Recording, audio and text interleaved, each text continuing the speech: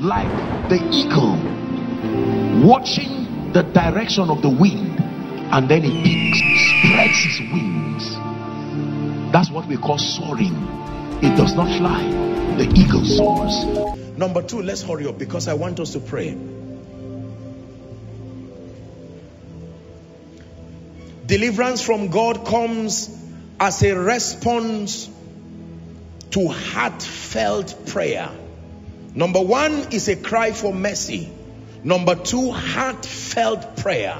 Deliverance from God comes in response to heartfelt prayer. Matthew 26:41. Jesus is speaking to Peter and the disciples. 26:41. He says, watch and pray.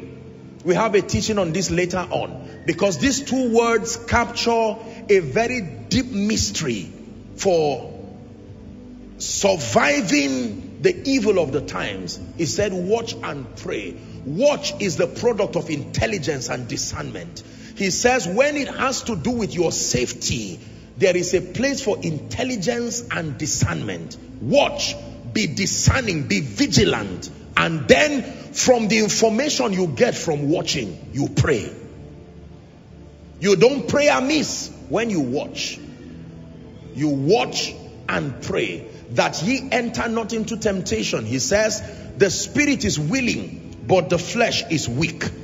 1 Peter chapter 5, we read it earlier. Now let's do 8 and 9. 1 Peter 5, 8 and 9. Be sober and vigilant, he says, because your adversary the devil, as a roaring lion, walketh about, seeking whom he may devour. Verse 9. It says, whom resist steadfastly in faith, knowing that the same afflictions are accomplished in your brethren that are in the world. In other words, this is not new. So there is a way of escape. You can resist him in the place of prayer. Philippians chapter 1 and verse 19, very powerful scripture. It says, for I know that this shall turn to my salvation through your prayer and the supply of the Spirit of Jesus Christ. Anything will turn to my salvation through your prayer. Anything at all. The challenges that now befall you as a result of open doors, they can be turned to your salvation, like it happened at the prison. What was supposed to be a limitation to the apostles. Are we together now? Yes. Paul and Silas, bound as a result of evangelism, as a result of promoting the purposes of God. The Bible says when they were tied there, eventually the jailer and all his family became saved. I know that this shall turn to my salvation.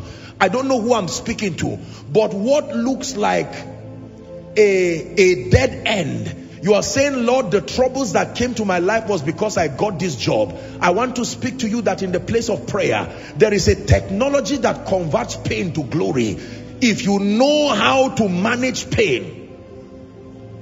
I don't watch a lot of TV, but there are times I watch Food Network, and sometimes there are competitions that they have, and they give them food that has stayed overnight, and they are expected to do something with that food and still produce a nice meal. Are we together? So they could give them maybe bread, food that has stayed, and they now start thinking of various ways, and they can turn it. You would think it was freshly prepared food. That's how it is. Something that looks like a dead end, programmed by Satan. Even the falling of the pit with prayer can become your advancement into Egypt. Even Potiphar's wife's trouble that led you to the prison can become the final bouncing point before you get to the palace. For I know that this shall turn for my salvation. Every time you are afflicted, according to James 5 and verse 13, it says, is anyone afflicted? Let him pray. I can tell you, when you pray with understanding, it sustains the ability to produce tremendous power. In fact, the Bible says in what's the scripture? Verse 24, Mark 11:24. It says, what things soever ye desire, when ye pray, not if ye pray. There is a relationship between desire, prayer, receiving, and having. desire, prayer, receiving, and having. I've told you that you can only have what you have received. If you have not received it, you cannot have it. Receiving is a spiritual technology, and then you have it as a manifestation. God is able to respond to men who travail in the place of prayer. You can access deliverance in the place of prayer. Listen to me, ladies and gentlemen. I can tell you that you can pray your way out of many troubles. You can pray your way out of many troubles. The moment you begin to discern that the spiritual climate is unfavorable, maybe your job, maybe your business, maybe ministry, all kinds of things are happening. Your husband is sick, your child is sick, finance going down. You see, the signature of Satan is discernible. The Bible says the thief cometh not, John 10:10, but for to kill, to steal, and to destroy. You can see his signature immediately. The word of God is the principal tool for discernment. You can see immediately, this is Satan. This is Satan. And you begin to pray. He gave us a prayer language as an advantage so that we do not walk with the limitations of the mind. The mind can catch up later on, but you can begin to engage in prayer, strategic prayer. It says the fervent and effectual prayer of the righteous man availeth much. Luke 18 and verse 1, he spake a parable to the end that men ought always to pray and not to faint. 1 Thessalonians 5 and verse 17, it says to pray without ceasing. Be consistent in your prayer. Hallelujah. The moment doors open, that is not the time for your prayer life to go down. That is not the time of laxity. Do not get caught up with the delicacy of the palace that you forget to pray. Let me tell you how to command deliverance. Esther is in a dilemma right now because she needs to meet King Ahasuerus, and the ethics of kings those days were that if you stepped into the king's inner chamber without his invitation and he did not leave the golden censer, you were dead immediately. And he said, Mordecai, I will go. If I perish, I perish. But now is the time to engage. All of us will be on prayer, even with fasting. We know what prayer can do. I will go to meet the king. And she stepped in to meet the king. And the king said, come. He lifted the golden censer. And that became the beginning of the process that will later become the destruction of Mordecai, of Haman, the lifting of Mordecai, and the salvation of God's people. Prayer is powerful. Can I tell you, don't fold your arms and act like nothing is happening when darkness seems to loom around your life.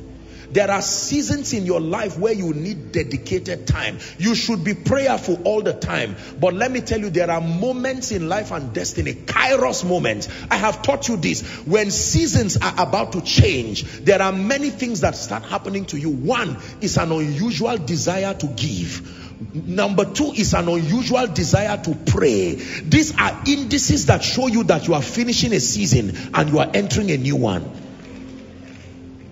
When Jesus was about to go to the cross, from the communion table, he went straight to Gethsemane, and the Bible says he prayed, repeating the same words. Drew strength from there, and he says, I'm ready. Judas came with all the people and came and kissed him, and he was able to build the stamina to survive until he gave up his life on the cross. Can I tell you, if you turn aside in the day of battle, the spiritual diagnosis is that your strength is small. Not because victory is not possible. You need capacity in the spirit. I pray that God will raise CEOs that pray. I pray that God will raise preachers that pray. Pray for me is the plague of weak people. Yes, there is a place for intercession, but let me tell you, everybody who is rising must master the mysteries of the altar. You must know how to hold on to the horns of the altar until you command perpetual victory. There are certain burdens of leadership that come upon you. If you do not know how to flog out the destinies of people in the place of prayer, you will raise a weak and a defeated people. Prayer is powerful.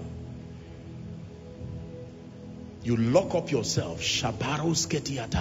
What is happening? In this ministry, it looks like doors of favor is closing. It looks like all kinds of things. We discern the signature of darkness. Father, we call upon you. You are the deliverer. As a family, you find out that you're rising, you're excelling.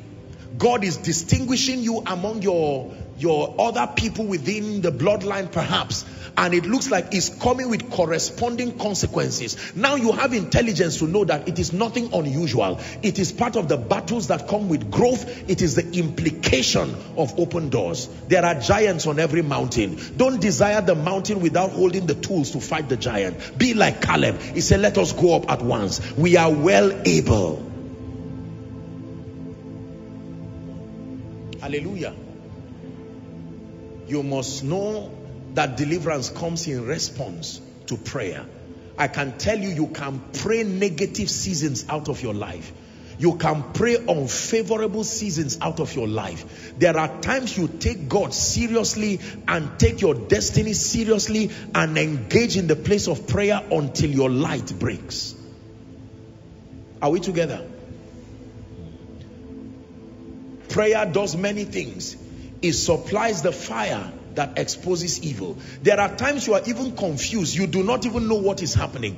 Prayer in partnership with the word is what begins to filter the happenings beyond the realm of the sight, to dig deep into the spirit and know what is really happening. Because you see, judging by the flesh, you are going to misjudge so many things.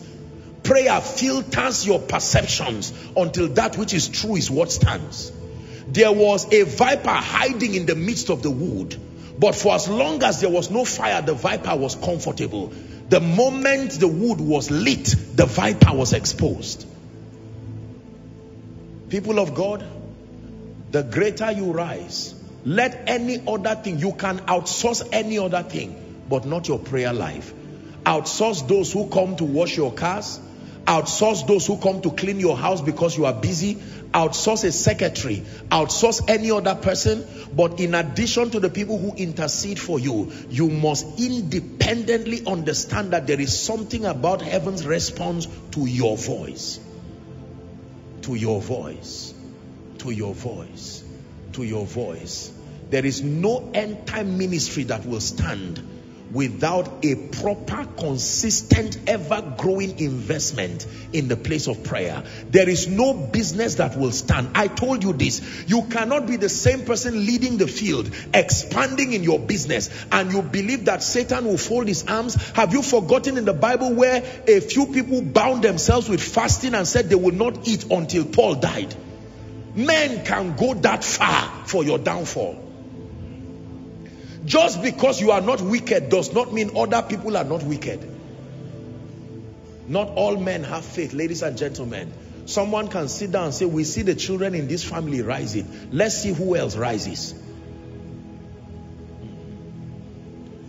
The little work that I've done for the Lord in the ministry has shown me many possibilities that I probably would not have believed existed, as far as the administration of evil through the hearts of men is concerned. Ladies and gentlemen, please make sure you are people who understand the dynamics of the altar. My goal is to help you and support you with knowledge and to guide you.